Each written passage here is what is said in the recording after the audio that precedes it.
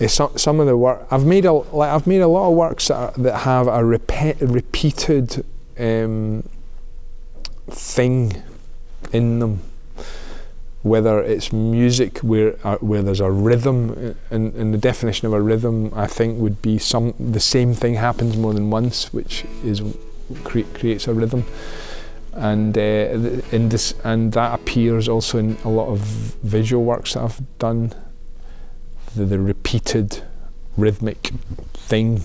The point to me of those works is exactly that if you do the same thing again and again, that is how you can let everything be different, because it's only because if you're in a big mass of stuff that's moving in all directions, if you've got like something that's like a constant, like a handrail or like a fence, you know, then that structure or repeated rhythmic structure, you know, is something that you can kind of hold on to, but through which you can see you know, in that, but being able to hold on to that reliable thing, because that's the thing about a rhythm. It's reliable because it happens at predictable intervals,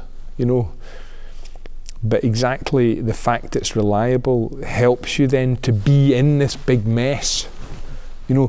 So those works that use repeated motifs or with intervals between them are for me fulfill the function of giving me basically something like a handrail to hold on to in a constantly ever changing world, you know.